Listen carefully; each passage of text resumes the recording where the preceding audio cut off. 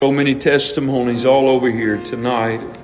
The Lord's faithfulness and the Lord's goodness. Our preacher tonight's really a testimony of God's faithfulness. The Bible says in Proverbs 25:25, as cold waters are to a thirsty soul, so is good news from a far country. This man is actually from the complete opposite side of the world.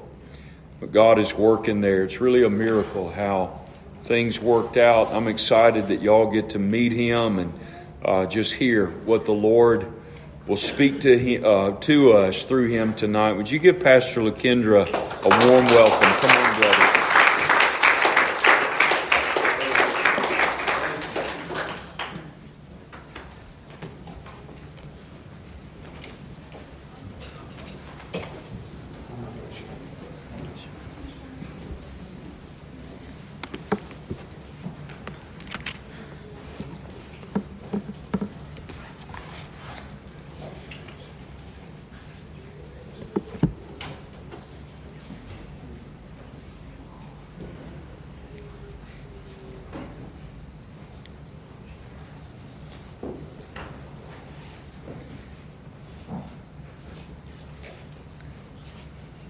Hallelujah. Glory to God. Praise the Lord. What a great blessings for me to be here in the midst of born again, sanctified, redeemed people of God. Amen. To give glory and honor to the mighty God. It's been great blessings and privilege for me to be here. Thank you so much for having me once again, Pastor Luke and all the families. Thank you so much. Because of the limitation of the language, I may not able to express the all thing that I wanted to share, but please bear with me for at least 30 minutes as I open from the Bible to see and what the Lord is telling us tonight from the living word, from the Bible. It's been only 6 weeks here in America and observing different things here in this great land. And now I can say the White House is not the center of America. Or the World Trade Center is not the center of this land. The center of this nation should be where the presence of God is. And I feel that this is the presence of the Lord that we are enjoying and giving true glory to our Father. Because we are built upon the solid rock and Jesus Christ to give glory and honor to the true and living God. Amen. Amen. So today I would like to speak from the book of Psalm 126. This morning, Pastor Luke read from this passage, and I didn't share with him that I'm going to speak from this passage. Wow. But I praise God that the alignment in His Spirit, that the Holy Spirit put us together. So praise the Lord for His Spirit is moving in our midst tonight. And this book of Psalm is my favorite book. And I'm always trying to teach the gospel of Jesus Christ from the book of Psalm. Amen. And today we're going to read from the book of Psalm 126. Only six verses are there. And allow me to read for all of us. When the Lord restored the fortune of Zion, we were like those who dreamed. Then our mouth was filled with the laughter, and our tongue with shouts of joy. Then they said among the nations, the Lord has done great things for them. The Lord has done great things for us. We are glad. Restore our fortunes, O Lord, like a stream in the Negev. Those who sow in tears shall reap with shouts of joy. He who goes out weeping, bearing the seed for sowing, shall come home with shout of joy, bringing his sheaves with him. Amen and amen. Father God, thank you for this wonderful privilege, O Lord. Thank you for your presence and the anointing, O Father God. I'm here standing to declare the word of truth, O Father God, not my own words, O Lord. I pray, O Father God, your Spirit, O Father, touch our heart, O Lord, so that we would be able to listen the voice of the Lord tonight through this reading of this scripture, preaching of this scriptures, oh Father God, so that we would be able to understand your heart in our life, for our family, for our church, for our nation, oh Father God. Thank you so much, oh Lord, for this word. Father God, I submit myself unto you, Lord, the Holy Spirit, greatest teacher of our life, Lord. Teach us, oh Father. Guide us, O Lord. Give us clarity, O Father God, and the anointing from the Word. Thank you. In the name of Jesus Christ. Amen and amen. Tonight I'm going to share on the topic of the rejoice, cry, and then go to sow the seed of the kingdom. The book of Psalm is not the book of prayers and praises only. It contains the whole history of the Israelites and the history of the works of the redemption that the Almighty God has done in the life of Israelites. So, as we are going to see from this Psalm, this portion of Scriptures tonight, we need to understand how God worked in the history in the life of Israel. And the Psalms open in this way: when the Lord restored the fortune of Zion. And it is telling something about the people of Zion. When we say that Zion, this is the particular place in the Jerusalem, the name of mountain. But also this Zion is used in the Bible to represent Israel, to represent the Jerusalem, and also to represent the people of Jerusalem. And here is the psalmist is saying that when the Lord restored the fortune of the people of Jerusalem. So in order to understand this clearly, we need to understand from what God is restoring these people, or from what kinds of the problems God is restoring them.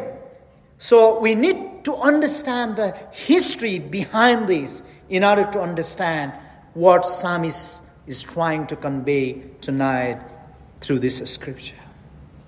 And in order to be more clear about these things, I would like you to open with me the book of 2 Chronicles, chapter 36. The book of 2 Chronicles, chapter 36. I'm going to read some verses from verse 17. 2 Chronicles, chapter 36. Therefore, he brought up against them the king of Chaldeans, who killed their young man with a sword in the house of their sanctuary, and had no compassion on young man or virgin, old man or age. He gave them all into his hands. verse 18. And all the vessels of the house of God, great and small, and the treasure of the house of the Lord, and the treasure of the king and of his princes, all these he brought to Babylon. And they burned the house of God, broke down the wall of Jerusalem, and burned all its palace with fire, and destroyed all its precious vessels. He took into exile in Babylon those who had escaped from the sword. They had become servants to him and to his son until the establishment of the kingdom of Persia. Here in this chapter, there's a describing the destructions that Israel had to face because of their disobedience. The prophet Jeremiah had been prophesying this, that disobedience of Israel will lead them into the destructions. Particularly, as this scripture is describing, they will be in the exile under the power of the king Nebuchadnezzar in the kingdom of Babylon. So here, when the time has come, as the prophet Jeremiah has prophesied, the Jerusalem have been captured by the power of the Babylonian king here. And we can see the destruction of the Jerusalem here. The king of the Babylonians and the soldier of that kingdom had captured the kingdom of God, or kingdom of Jerusalem. The people of God is now mourning. Now they're in tears because everything has broken. Everything has broke down here. They broke down the temples and the walls of Jerusalem, and they even killed all the young men and the virgins and all people. Many people were killed there, and those who escaped from the sword, they were taken to the kingdom of Babylon under the slave of the Babylonian kingdom. Yeah. And it was the distractions that brought by themselves because of their disobedience. They're going away from God. They're worshiping Baal, and they're worshiping other idols. And they're neglecting the true Word of God. They're neglecting to come in the sanctuary of the Jehovah God to worship in spirit and truth. And as a result of that disobedience, now they're facing this destruction, and they're going away from their own land, and they're going under the slave of the king, or kingdom Babylonian here. And how serious was it? If we see the book of Lamentation chapter 1, we can see that how serious was it. How the pain that destructions brought to all the Israelites. So in the book of Lamentations, the prophet is singing this song of mourning. And he's saying, how lonely sits the city. Now the city of Jerusalem become lonely. Because it is quiet. There's no one to make sound. There is no one to praise God in the temple of God in the Jerusalem. Because they were taken into the exile, and now they're slave of the ungodly king. So Lamentation chapter 1 says, how lonely sits the city that was full of people. There used to be full of people in this city, but now it's lonely. How like a widow has she become. She who was great among the nation. The Jerusalem used to be the great land, great place among the nation, among other kingdoms. But today, this city has become lonely. There are no people here. She who was princess among the provinces has become a slave. The Jerusalem was the princess. I mean, the prophet here describing that the city was the beautiful city. Among other nations, among other wicked kingdoms surrounded. But now, this city, The princess among the provinces has become a slave of the Babylonian. And now here the prophet is crying out for his people. In verse 2, she weeps bitterly in the night with tears and heartaches. Among all her lovers, she has none to comfort her. There's no one to comfort the city of Jerusalem. It has been quiet city, lonely city, forsaken city, because the people of this city has been gone into that exile, that captivities, and that slave. And all her friends have dealt treacherously with her. They have become her enemies. And they feel this pain in their heart. And the prophet of God is describing how painful it is to be slave of ungodly king and the kingdom. They had no sanctuary over there in the Babylon. There was no sanctuary, no altar there to bring offerings and the praises to their God Jehovah. So they were mourning in the slaves for 70 years. Maybe some of the old people died in that land of slavery. And maybe some new generations who were born in the land of Babylon, they had no clue. They had no clue how this Jerusalem is all about. So they were all mourning because of these destructions that they had brought by themselves because of the obedience. Yeah. But thank God, our God always hears the cries of His people. Yeah. He is the Jehovah Rohi, the true shepherd, who hears the voice of His sheep and always answers by powerful words, powerful deeds. And here the Israelites were lonely, crying for the redemption, crying to be free from this slavery. But it was long periods of time. For the 70 years, they were away from the temple of Jerusalem. And their temple were broken. Their walls were broken. And they were far away from their promised land. And they were crying with the pain in their hearts and mourning for the sin. But God could not hold it long. He made a way for the redemption of His people, to make them free. And if we see the book of Ezra, chapter 1, we can see what Lord has done for them. Hallelujah. God Almighty, praise the Lord. The book of Ezra chapter 1, in the first year of Cyrus, king of Persia, that the word of the Lord by the mouth of Jeremiah might be fulfilled. The Lord is tired of the spirit of Cyrus, who was the ungodly, who was actually who was not from the Jew. I mean, he was not from the Jerusalem.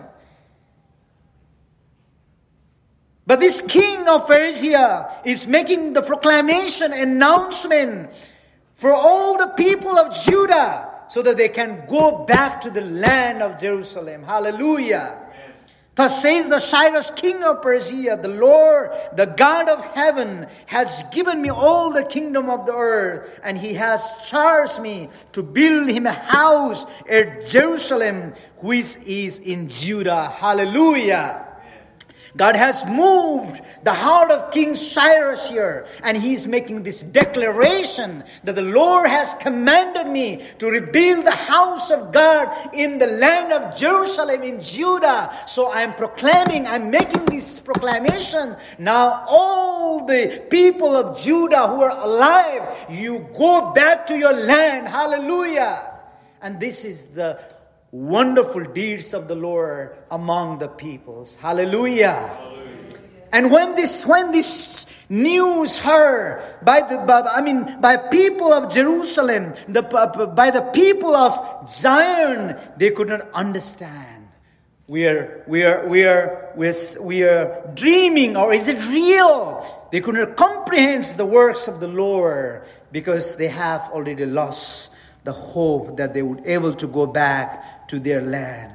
But God is doing real work here. Hallelujah. He is doing wonderful works here. And when they understand the Lord is restoring their persons back, it means the Lord is redeeming them from the exile to be free to go to the land of Israel, so that they would be able to build the temple of Jerusalem, the walls of Jerusalem, to bring worship back in the Jerusalem, in the land of Judah. Hallelujah.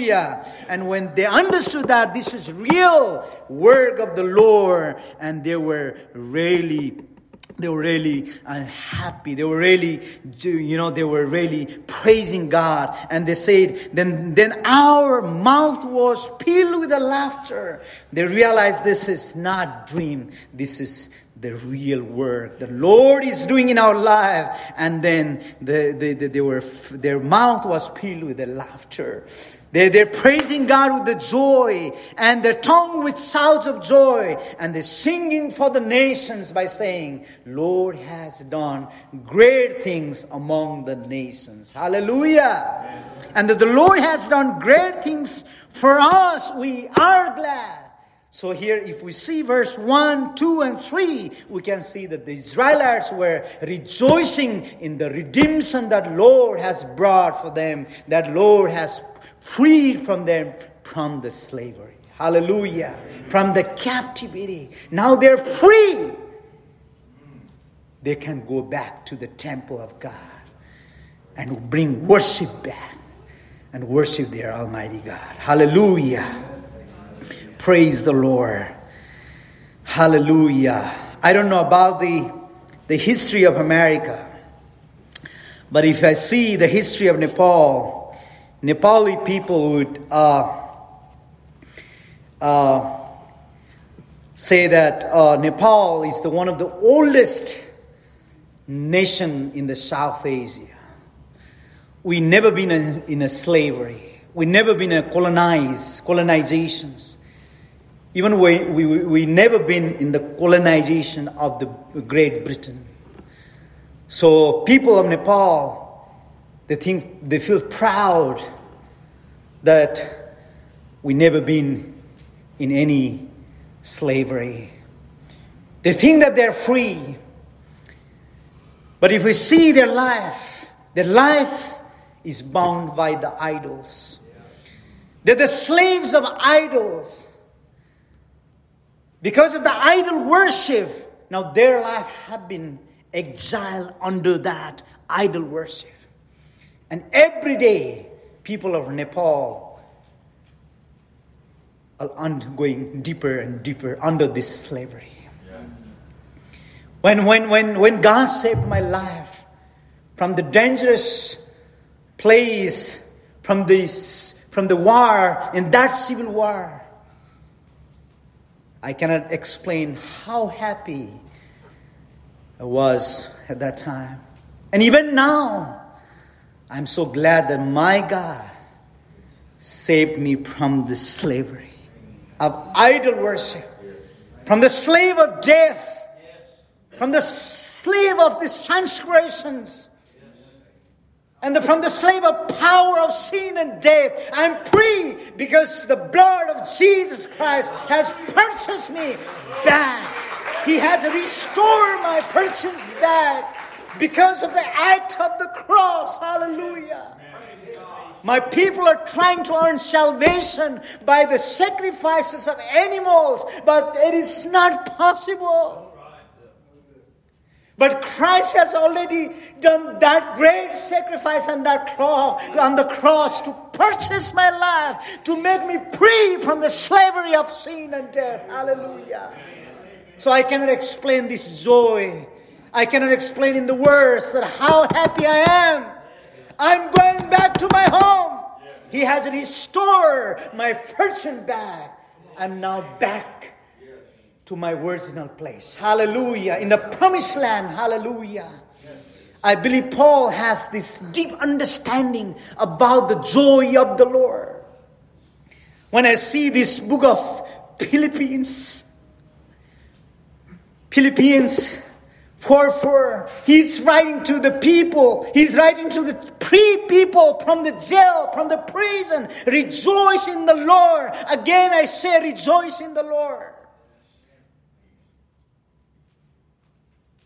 I don't know how many of you know that the people in prison are normally, they don't sing and dance there.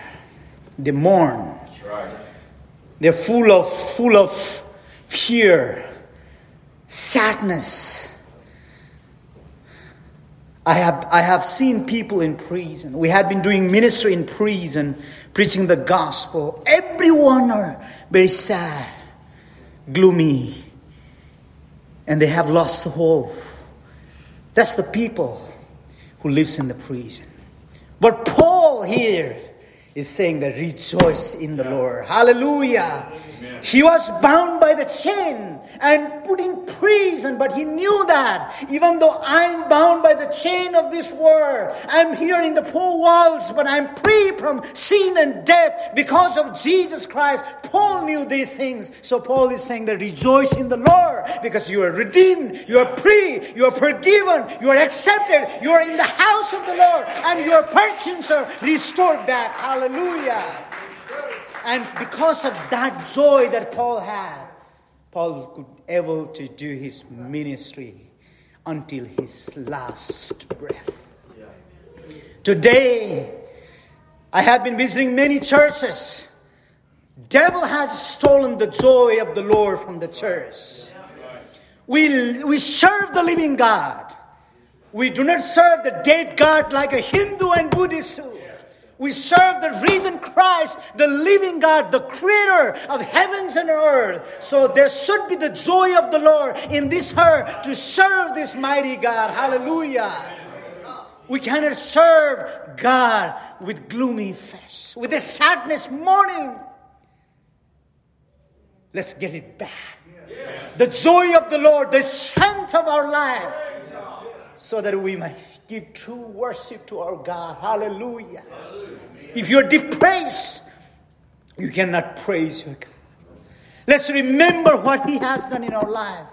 We may never been in the exiles like the people of Judah, people of Zion. But we had been living under the slavery of sin and death, the depression, addictions, and the problem of the world. But the blood of Jesus has made us free from that slavery, so that today we are free and we are now slave of righteousness to give glory to our God. Hallelujah. And this joy, this gladness in our heart will make us more strong to finish our race, to fight this good fight of faith. Hallelujah. Hallelujah. So devil wants us to be defeated. But God has brought us in the place of victory. We are now in the winning side. By the precious blood of the cross, He has been relocated us.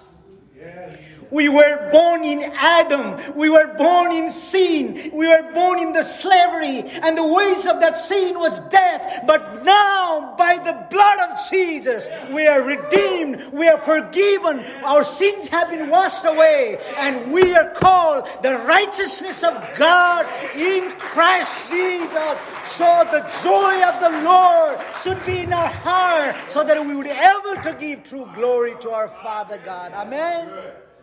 Many Christians have lost the joy of the salvation. And today, from the story of the people of Judah, I'm reminding, the power of the Holy Spirit is reminding tonight here, let's rejoice in our salvation.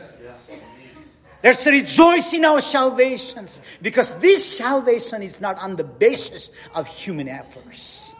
This salvation is not earned by the religious work, not by observing the law, the works of the law, but by the grace of Jesus Christ. Hallelujah. That's why have that joy in your heart. And nothing can defeat our life. We will walk in the victory on the cross. Hallelujah. Praise God. And when let me read this verse 4 here. Restore our fortune, O Lord, like stream in the Negev. Here we see disconnections in the writings with this verse 1. If you see in the verse 1, it says, the Lord has restored the fortunes. But in verse 4, the psalmist writing, Lord, you restore our fortunes. Here's in the verse 1, we see that Lord has done great things. Lord made them free from the slavery. But in verse 4, it is not the song of joy. It is not song of the victory. But the psalmist is making supplications to God. Lord God, have mercy on us and restore our fortune back. I think possibly this prayer should be for the restoration of the social life in the Jerusalem, and also to rebuild the temple and also rebuild the wall. And most importantly, I believe this is the prayers for those who are still in the exile. We remember that the work of the redemption from the exiles had been done in the several different times under the leadership of the different servants of the Lord. And I believe that these people who are now free and back to Jerusalem, they're praying to God for their dear one who are still in the land of slavery, in the land of captivity, still were in the Babylons. There were two reasons they were still in the land of slavery. Some were already starting liking the land of Babylon. The Babylon was prosperous. Bible tells us the wicked prospers, but it will not last. Maybe some people from Jerusalem or Israel, they may like the Babylon when they stay for 70 years long period of time. But these people, those who are already back to Jerusalem, they're praying to God, Lord, bring them back. They're still there, oh Father God, and I want them back to this land. Lord, you give us, restore our fortune by bringing these people back. And I believe this is the prayers for their loved one who are still in the bondage, who are still in the slavery. And here from this verse, I would like to encourage all of you to be reminded to pray for the lost.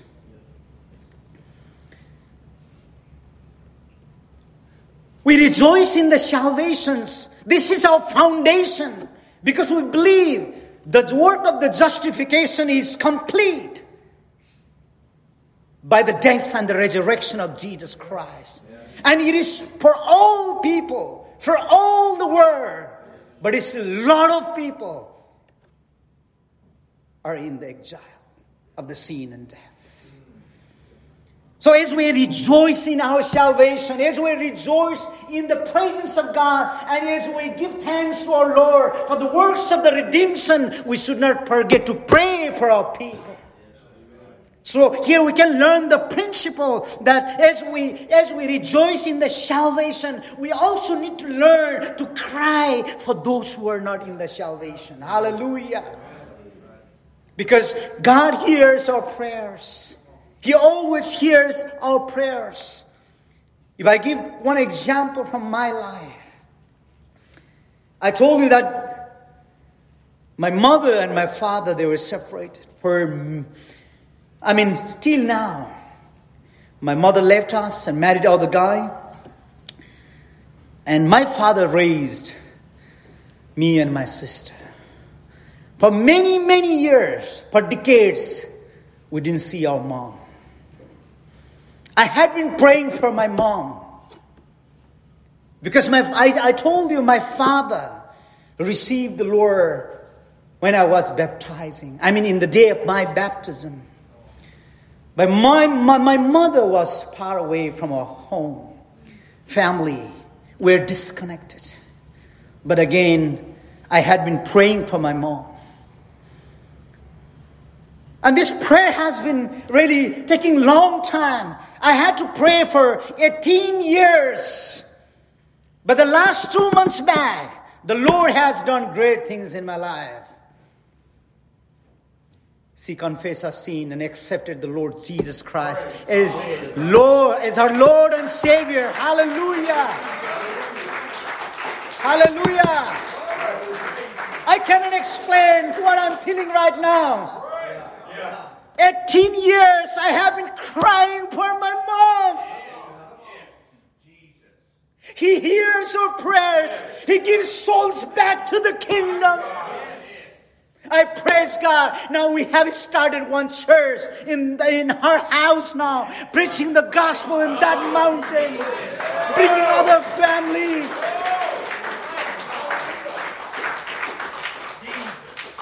Martin Luther says, if one man cannot live without breathing, how one Christian can think to live without praying?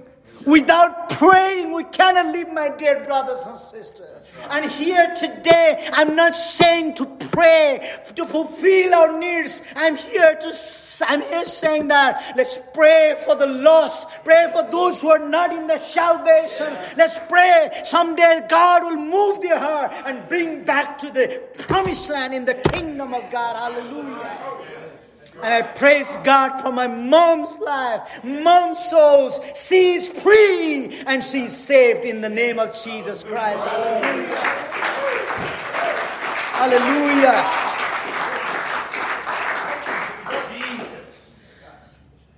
As I'm again saying, the joy is the foundation. But from that joy, we need other things to do here in this world. We need to learn to cry also. The shortest verse in the Bible, in the book of John, chapter 11, 35, Jesus wept. Why? Why Jesus wept?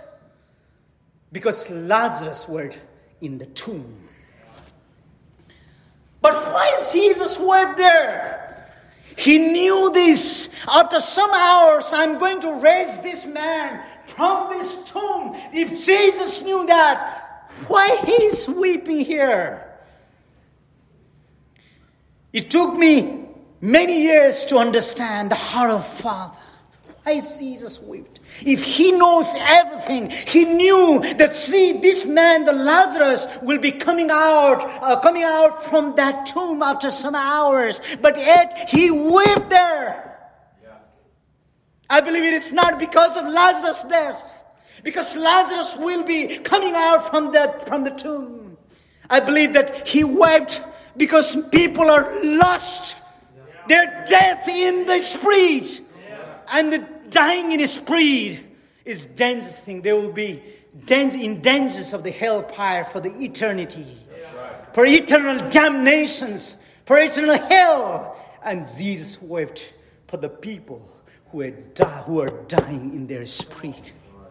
He cried for that people, for those people. And I'm saying here tonight, if we have true joy of the Lord, let's cry for the people. Let's cry for the land. Let's cry for the community of here, Ipura, so that God will hear our prayers and send more souls here in the kingdom of God. Hallelujah.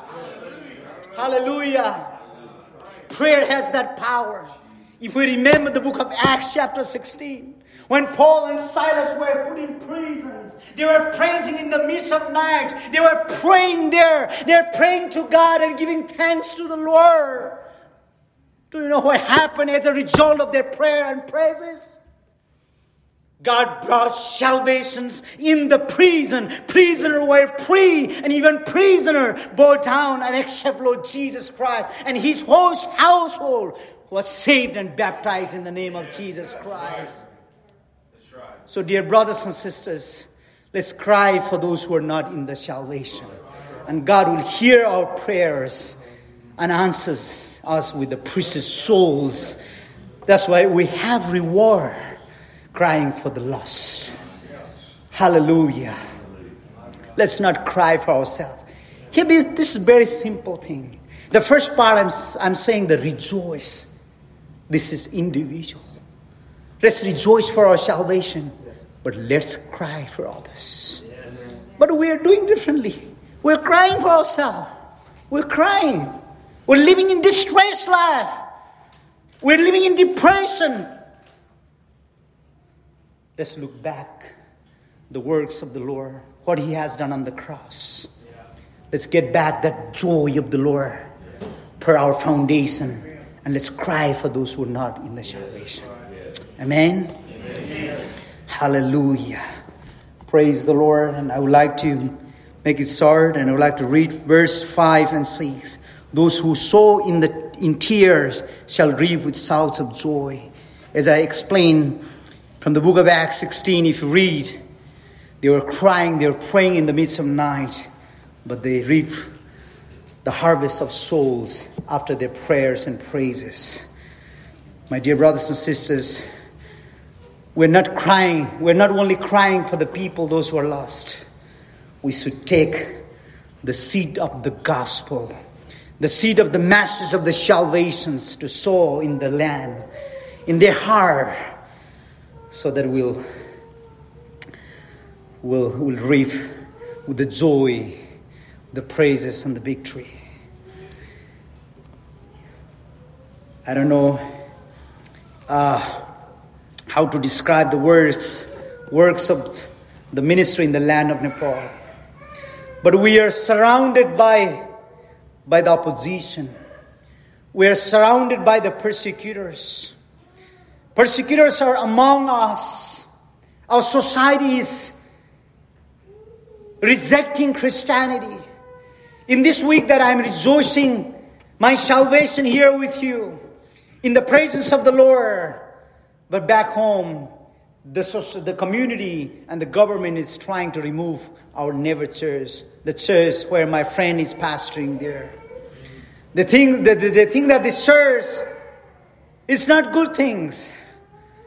Destroying the idol worship. They say we are destroying their culture and the belief. In fact, yes, they're right. We want to destroy. We want to destroy what they are doing over there. We want to destroy the power of darkness over there. We want to destroy the works of idol worship there. Because we want to establish the kingdom of God in the land of Nepal. And that's what we are doing there. But they're so harsh. They're becoming harsh. And they're really after the churches and Christian mission work today. But praise the Lord for His promises in the words. He's saying those who are sowing with tears, they will reap with the joy and the victory. Hallelujah. With this understanding, with this hope of glory, we are preaching the gospel, sowing this seed in the hearts of Nepali every day. And every month we are reaching 4,500 people throughout the nation. Hallelujah. There are 81,000 villages in Nepal. And we estimate there are churches in about 12 to 15,000 villages. But it's still 65,000 villages are empty. And that's the field for us that God has given. So I'm training the farmers there to carry this seed and take into these villages to sow the seed of salvation. Even though it requires tears, pains, persecutions, but we're doing it because we know the Lord will bring the harvest because of these tears. Hallelujah. That's why, dear brothers and sisters, we're not only rejoicing in the Lord, we're not rejoicing only in the salvation. We're not only rejoicing in our salvation. We're also crying for those who are not in the salvation.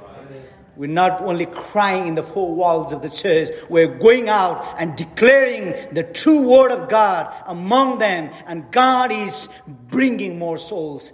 God is bringing more harvest of the souls throughout the nations. And I praise God for these wonderful works. Hallelujah.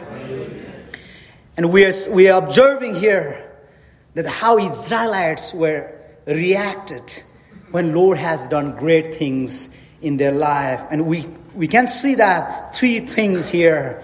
They were rejoicing, they were praying, and they were doing some labor, some hard work.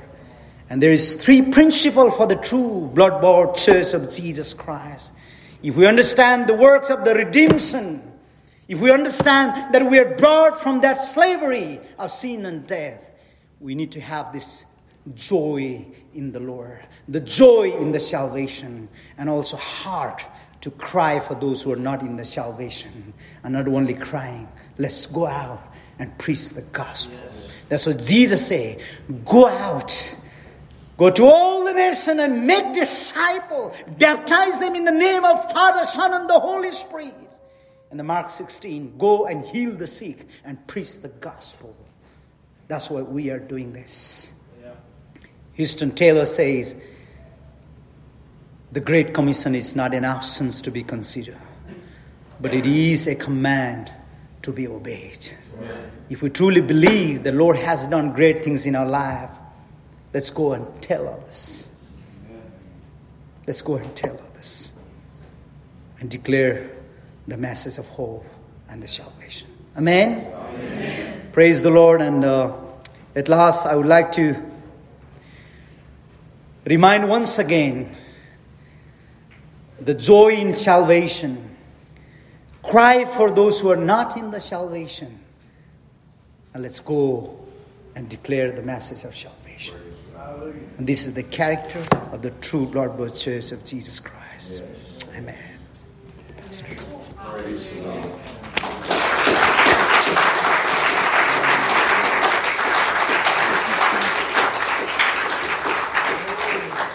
I want to ask you to please stand with me tonight and